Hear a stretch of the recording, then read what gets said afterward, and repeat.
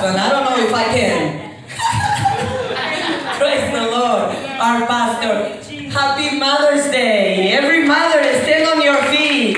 Oh, Lord, you look so pretty, all of you. You are so pretty, inside and out. All of you. Thank you for being here this morning. I hope that you are enjoying the service and the Lord has a word for us because He cares for us. Amen? Hallelujah. First of all, I'd like to welcome Mrs. Carrie Ann Wright. Yes. Let's give her a hand. Carrie Ann Wright, Sister Sonia's daughter. Happy Mother's Day. Thank you for being here with us this morning. Yes. Praise the Lord. It's good to see you all in the house, visiting, or some of you that are back after a few weeks. Sister Patsy, thank you for being here. Sister Krista, praise the Lord. Anyone in the house for the first time this morning? Besides Carrie Ann? No. Well, God is good. Sorry, I have so many gifts and bags that I don't know exactly which one is which. I'm trying to get settled here to begin this word that the Lord has placed in my heart. And as we begin, let's open up our Bibles in the book of Exodus. I got everything. Praise the Lord. Praise the Lord, for He is good. Yes, He is. Hallelujah. His mercy endures forever. What a privilege it is. Look, I'm a praise dancer. That's what I've been my whole ministry life. But I was asked to bring the word. I will be dancing with those girls right there. That's what I will be doing if it was my choice. But you know, the Lord is in the business of stretching us, right? And He's in the business of taking us out of our comfort zone. And well, this is really taking me out of my comfort zone, to be honest with you. But through the Holy Spirit, I know that we will be able to do this together. Amen? Amen. Praise the Lord. Thank you for those beautiful songs. Thank you, the Children's Church, Sister Sandra. That was wonderful, everything they've done. My praise dancers, praise the Lord. Woo! They did a wonderful job. And also, Jalea wasn't able to be here, but she was part of it. But there was some school commitments that she had, and not much time between Easter and Mother's Day, so she wasn't able to do it. So, but thank you for everything, and the flowers, and the gifts, and the poems, and everything is wonderful. I feel honored as a mother, and that's what we are going to right now in the book of Exodus, chapter 20, and verse 12. We're going to start with what the Lord have instructed His people to do. Amen? Let's pray. Father, we thank You for Your word. We thank You, Lord, for this wonderful day of celebration. We thank You for every mother in this house, every spiritual mother, Lord. We thank You for the gift that You have given us, Lord, of motherhood, Lord. We thank You, Father God, for giving us the privilege to have children. Oh, God, what a gift. Oh, what a wonderful gift, Lord God, that we can bear life. Hallelujah. With Your help, Father, I pray that You bless the ears of the listeners, Lord God, and that You will help me through Your Holy Spirit and the anointing, Father God, to bring this word, Father, to honor their mothers today, but to realize and to just be reminded, Lord, that it's with Your help that we can do this, Lord God, and everything we do is with You with us, Lord God, and we thank You, Father. We ask You, Lord, to just bless this word and this message, Father, in Jesus' mighty name. We just give You all the honor and all the glory is for You. Amen. Amen. Are we there yet? Amen. Exodus chapter 20 and verse 12. When you have it, say amen. Amen. I don't know what kind of Bible you have, what kind of version do you have, but this verse is the same in every Bible. Simply honor your father and mother. Today, we are honoring the mothers. Do we honor them only today on Mother's Day? Every day, right? Every day. Every day they deserve to be honored. All year round. But if you see, right at the heart of the 10 Commandments, the Lord is emphasizing to honor our father and mother. Remember, today we are honoring our mothers, so we're going to focus just on the mothers. Amen? And then, look how important it is for God, this parenting thing. Look how special parents are for God. That out of these 10 commandments, this one particularly has a promise. It says, if you do these, then, let's continue. What does it say? Then you will live a long, full life in the land the Lord your God is giving you. So on top of the blessings that the Lord bestows on us already for obeying Him, this one has a bonus. Huh? Who doesn't want to live a long and full life? Do you? I want to live a long and full life. So then we must honor our mother, our parents. Amen? So I just wanted to give the start of this message based on why we're honoring mothers today, and it's even biblical. Amen? The Lord has instructed us to do that. Hallelujah. Well, first I would like to honor my beautiful, wonderful mom.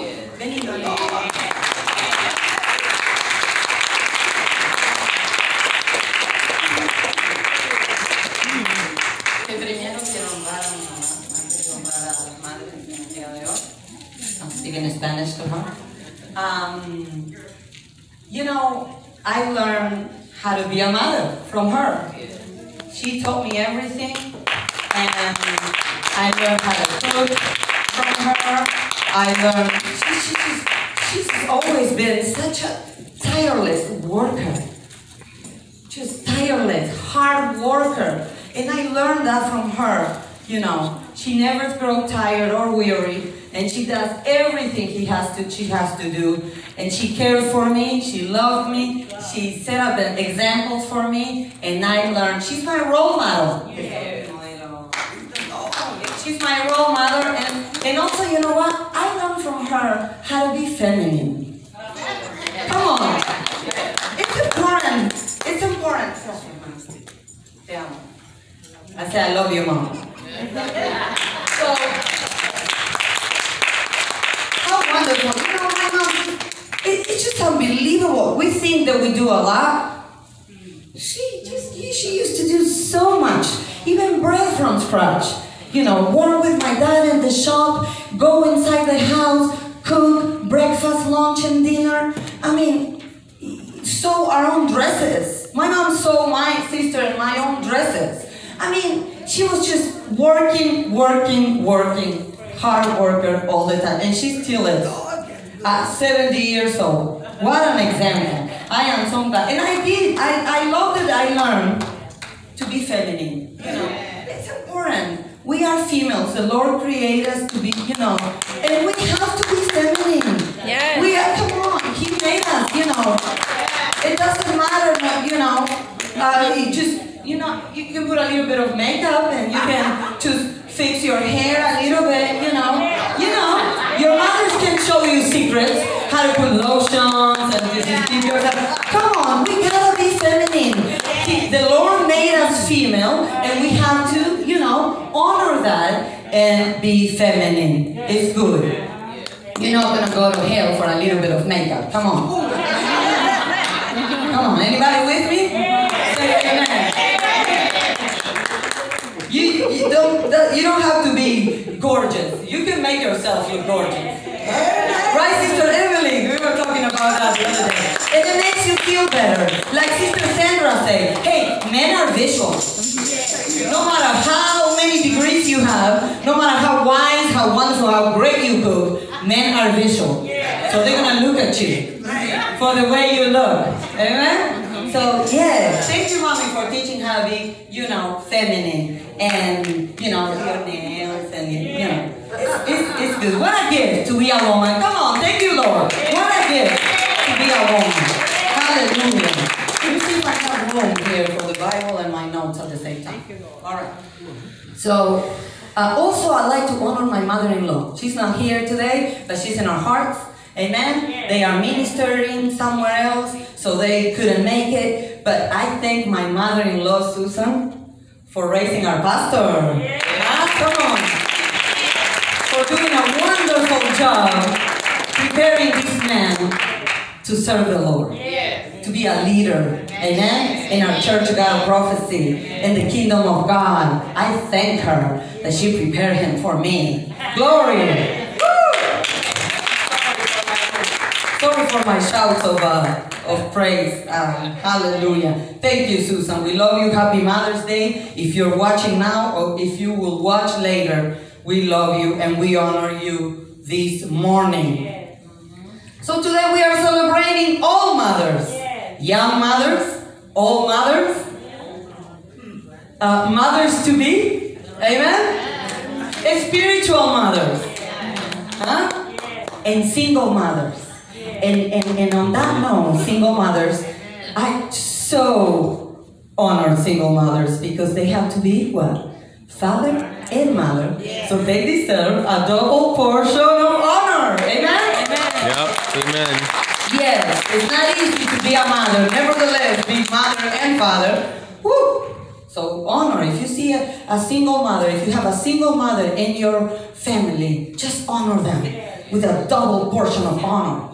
Hallelujah. I've been there. Oh, and let me tell you. Woo! Maybe that's why I just, I'm always, because you gotta do both. You gotta put the trash out, you gotta wash the car, you gotta do what the mother does and the woman does, plus everything else. Oh, praise the Lord. I've been there. Thank you, Lord, for your help. Thank you, Lord, for answering my prayers. Hallelujah. So we are celebrating all the mothers. But what are we emphasizing today? What am I emphasizing this morning? In this sermon that I hope I'm not going to take too long because I don't want to keep you long over here. We are emphasizing this gift of motherhood. This maternal gift, whether you have children of your own or you don't. You are, a spiritual mother. Motherhood is not only conceiving and bearing a child. It doesn't consist only on that. A mother goes beyond conceiving and bearing a child. A mother or a motherly caring woman will nurture those in her care. Amen? And how is she going to nurture them? Unconditionally. Amen? Fearlessly, with perseverance, amen? Valiantly, I like that word, timelessly, selflessly, with love, discipline, wisdom, support, counseling, compassion, strength, shaping and modeling life. Hallelujah. Glory to His name. Influencing their character for their entire lifetime. My mother influenced me, not only when I was a little girl, but for the rest, her influence for the rest of my life. Sorry. That's why we never, it's hard to break that bond, right? I know some of you lost your mothers, and they're not here, and you are moved today. You are, it's very emotive not to have them, but what they did for you, and that will never perish. What they've done for you, and your memory of them will never perish. And the legacy that they left in your life will never perish. Amen? And it's your turn to pass it on to your children. I miss my glasses. I ran over them, and I'm trying to cope with these ones, but it's not the same. So bear with me. And so we are emphasizing this gift. It doesn't matter if you had your own child of your own, but you are pouring into someone, nurturing them, molding them. Amen? Your impact, your influence is so important in this world. And to the young ladies, I want to tell them something, because I don't know about you, but I'm hearing a lot in these younger generations. I'm hearing a lot of these. Oh, I don't want to have children. I don't want to have children. I'm not going to have children. That's what they tell you. Like, that's an old-fashioned thing, you know. That's what they tell you. I don't want to have children. I'm telling you, to those young mothers, having children gives you maturity. Having children gives you growth. Amen? It really shapes you and it really gives you purpose and drive. Amen? Hallelujah. Having children, hallelujah, brings you closer to God, because you realize from the moment you conceive, amen, you realize that without Him, it's not going to work. That you're not going to. And when you bring Him home, you're like, what do I do now? You know, especially if it is your first one. Wow. So don't be afraid, you know, to have children, because you know what? It also glorifies God. It fulfills His plan of multiply, right? And be fruitful and multiply, He said, didn't He? So we honor God and we glorify Him when we have children. And children are a blessing from God. He blesses us with them. Hallelujah. Glory to His name. So there's no such thing as a motherhood subject, let's say, in school, where you go and you learn how to be a mother. No. A mother learns from her own mother or grandmother or her sister or her aunt or her cousin or great-grandmother. She learns from her neighbor or from the sisters here at church. Amen? So that's how we learn from their example. That's why your example is so important. Amen? So they can learn from you. You know how children are, sometimes you talk. It's good to talk to them. It's important to talk to them. But you know, some children are, the more you talk, the more they learn how to block you. I don't know if you ever been there. It's like you talk, you know, especially boys, you know, it's just, they're not into all that talking, you know. So your example, it speaks louder than your words sometimes. Amen? But talking is important, and it's part of how we discipline them. Hallelujah. Glory to your name, Lord. Yes.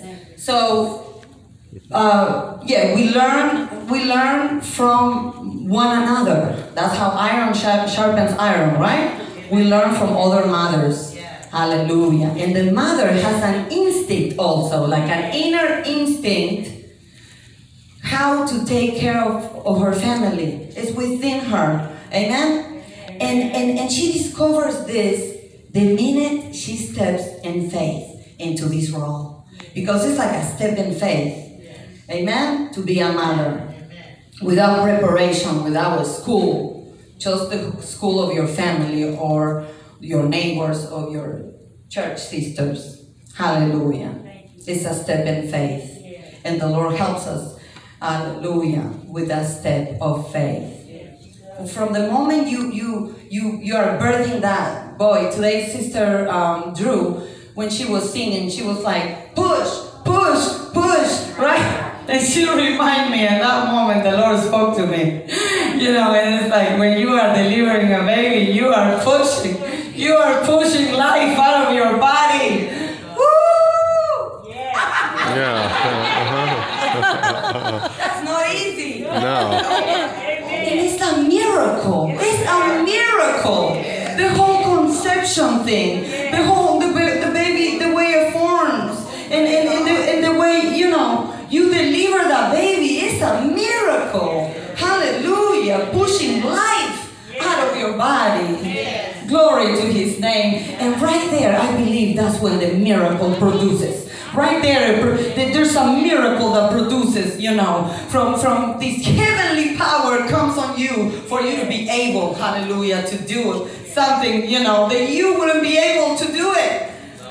What a miracle it is.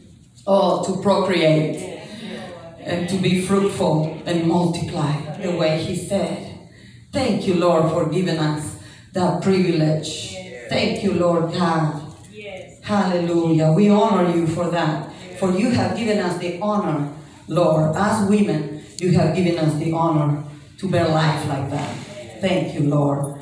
And as she steps into this step of faith of being a mother, she begins to learn to dance the maternal rhythm of multitasking. Wisely, she makes priorities among all the things she does.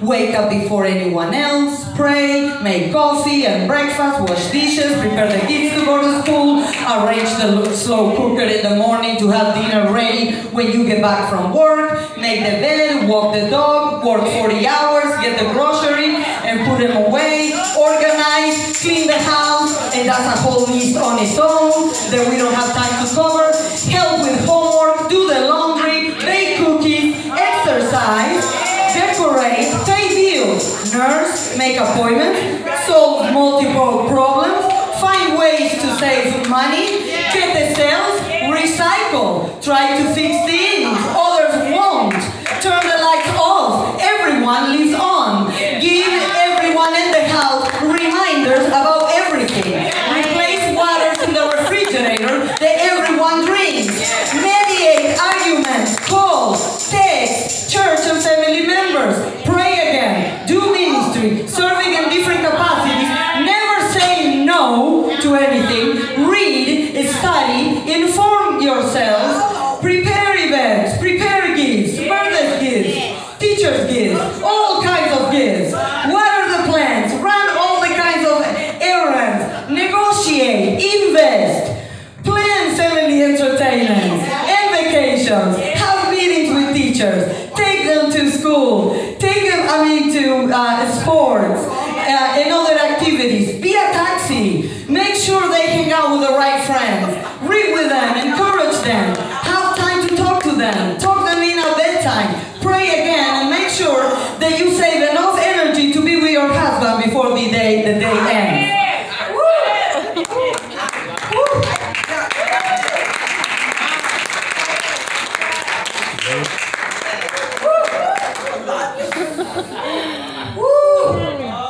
Yes. And this is only a condensed list. Amen? Amen. But we could go on and on and on and on. Amen? This is just a condensed list of all the things she does. Praise the Lord for her. Thank you, Lord, for being there for us. And the most important thing is not how much she does, but how she does it. Amen? With love. Without expecting anything on return. Right? Caring. Glory.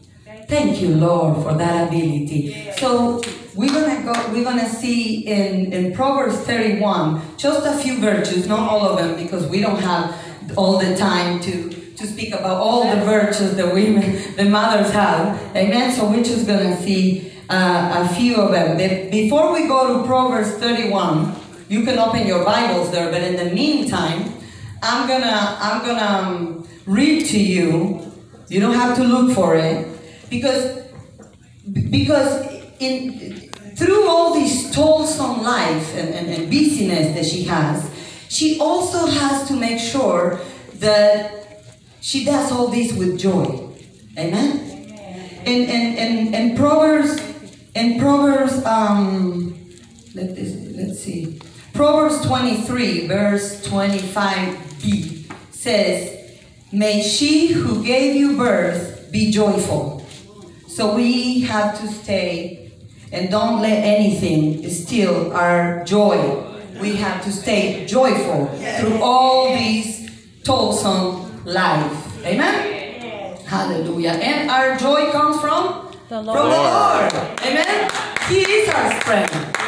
And we can do all things through Christ, who is our strength. He strengthens us. Amen. Hallelujah. We're not going to read all these virtues, but I have highlighted a few. And I want you to follow me, and we're going to skip through. And starting on the verse 15, it says, she gets up before dawn to prepare breakfast for her household and plan the day's work for her servant girls. She goes to inspect a field and buys it. With her earnings, she plants a vineyard. She's energetic and strong, a hard worker. She makes sure her dealings are profitable and her lamp burns late into the night. Meaning, she stays up late. Amen? Her hands are busy spinning thread, her fingers twisting fiber. She extends a helping hand to the poor and opens her arms to the needy. She has no fear of winter for her household, for everyone has warm clothes. And verse 25, she is clothed with strength and dignity, and she laughs without fear of the future. When she speaks, her words are wise, and she gives instruction with kindness. She carefully watches everything in her household and suffers nothing from laziness. Her children stand and bless her. Her husband praises her. There are many virtuous and capable women in the world, but you surpass them all. Charm is deceptive, ladies, and beauty does not last. Listen up. But a woman who fears the Lord will be greatly praised. Reward her for what she has done. Let her deeds publicly declare her praise. Amen? Hallelujah. So what's the key for everything that she does? What's the key? How can she balance all these activities for her family? How can she balance everything, these priorities that she learned how to, wisely choose? Well, what do I do first? Because sometimes there's so much to do, especially when you have many. Oh, I'm so glad to see you, twins and the baby. Welcome back. Woo! Sorry, my interruption. Well, how can she get this balance? By fearing the Lord. Amen? Yes. By counting on Him. Yes. By making Him your first, number one relationship in your life. Hallelujah. He is the source of your strength, your wisdom. Amen? Amen? When you are weak, He's what? He's strong in your weaknesses. He is strong. Hallelujah. Thank you, Lord. God Almighty. And you know what? Eventually, she will retire from doing all of that. She will retire from even her secular job, working 40 hours and whatever amount of hours you work. But will she ever retire from motherhood? No. She will never retire from motherhood. Thank you, Lord. Praise His holy name. Mothers are serving a heart. Do you know that mothers have that gift of serving? Knowing how to put the needs of the other ones before your own needs. Amen? That's something, it's a gift that the Lord gave us because He made us the Etzer, the Hebrew word for helper. Remember? He gave us that gift. It's an attribute of God Himself because He is our helper and He made us the helper. Amen? Just like He is. Praise the Lord. A special gift, the Etzer, the helper. Putting the needs of others. Lay your life before the other ones. Amen? Advices for mothers from the Bible. Listen up.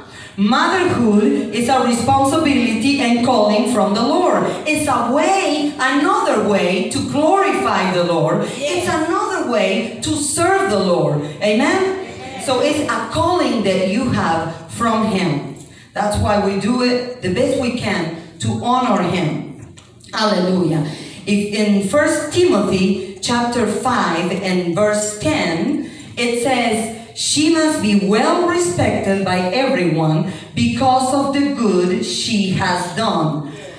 Has she brought up her children well? There's a question right there. The Apostle Paul wrote, and other questions, right? But yes, it is vital for moms to be women of faith who teach children to love the Lord and to point them towards Christ. Amen. Come on, mothers. Praying for them, modeling faith and godly character in your children. Hallelujah. You want to have successful children? Praise the Lord, like Sister Sandra cited, they shall never depart. Amen. And amen, when you teach them on the ways of the Lord. Praise the Lord. And children, listen to Proverbs 1a, part B, the second part of verse A. It says, don't neglect your mother's instruction. Children, listen up. Don't neglect your mother's instructions. Proverbs 29:15. To discipline a child produces wisdom, but a mother is disgraced by an undisciplined child. So ladies, mothers, this is our priority, to discipline our children. I know how busy you are. I know how much you work. I know all the things that you have to do. But, we got to stay focused on our main priorities, our ministry to our children. Praise the Lord. We don't neglect them, so they won't neglect our instructions like we just read. Praise the Lord. And remember, Proverbs 14:1, a wise woman buildeth her home. Amen? Mothers, women, we build our home, the Lord says it. But what happened? A foolish woman tears it down with her own hands. Amen? That's why we have to be diligent. That's why we have to talk to Him, consult Him. Oh, Holy Spirit, He is my counselor. Above all counselors, He is my counselor. When I lack wisdom, I ask Him. He promises that if we lack wisdom, He'll give it to us. We just gotta ask. Lord, I have a baby. I don't know how to deal with this baby. Well, He'll give you knowledge and wisdom. And Lord, I have a toddler now. I don't know how to deal with this toddler. Well, He'll give you wisdom for that stage. Well, Lord, I have a teenager now, and I don't, you're not a mother the same way. As they grow, you have to grow with them. I realize I have a teenager now. This is not the same as when he was 8 years old. This is another level of motherhood. And then one day, they'll be adults and all that kind of stuff, and they'll bring their children. And well, you know all that better than me, but I'll get there. You'll pray for me. Woo! So yes, you need constant. We need to update the wisdom as they grow. We gotta update it, and we gotta consult our Lord. He will be there for you. If you are lacking wisdom, He will be there for you. He will show you how to do it. He'll speak to you, and you'll know what to do in those hard moments when you don't know what decision to make for your children. Praise the Lord. You know what your children need. You know inside of you what they need. Hallelujah. Because He speaks to you. He reveals to you sometimes things. Right? He does reveal things. Oh, the truth shall set you free. He exposes things when you are concerned. Hallelujah. He'll show you. Praise the Lord. Thank you, Jesus. Let's build our homes, mothers. Let's build our Christian homes. Let's build up, our children for our community. Amen. For God's kingdom to impact this world. That's our job. Wow. What a privilege we have. Praise the Lord. Now let's take a look at some of these extraordinary mothers in the Bible. Amen. Do I have some time, Pastor?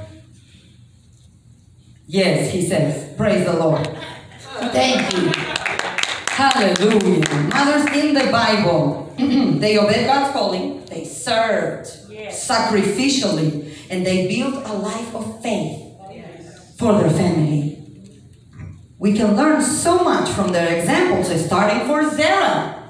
For instance, Sarah had to wait past childbearing time to what? To receive the fulfillment of God's promise of a descendant. Isaac, we're going to continue the legacy of his dad, Abraham, the father of faith. Praise the Lord. Then we have Hagar. Oh, poor Hagar. She had to endure misery. But she still obeyed God. She remained obedient. And what happened? He blessed her with numerous descendants through Ishmael. Amen? Rebecca believed in God's plans for her sons, trusting in God's sovereignty, who gave her son Jacob a new name, Israel. He took the name of the nation. Wow. Women of God. Powerful. Jochebed. Who's Jochebed? She protected her son from Pharaoh's command to kill every newborn Hebrew boy. Amen? By faith, when she placed Moses in that basket and put it in the Nile River, she was actually placing her baby into the hands of God. How many times you had to do that? To rescue your son, to rescue your daughter from something, with faith. Hallelujah. She placed that baby in that basket, hoping that what happened? The Pharaoh's daughter found a basket. Amen? And she raised that child in the palace. Hallelujah. And she still found someone to nurse the baby, and it was actually his own mother. What a miracle. She entrusted that baby into God's hands.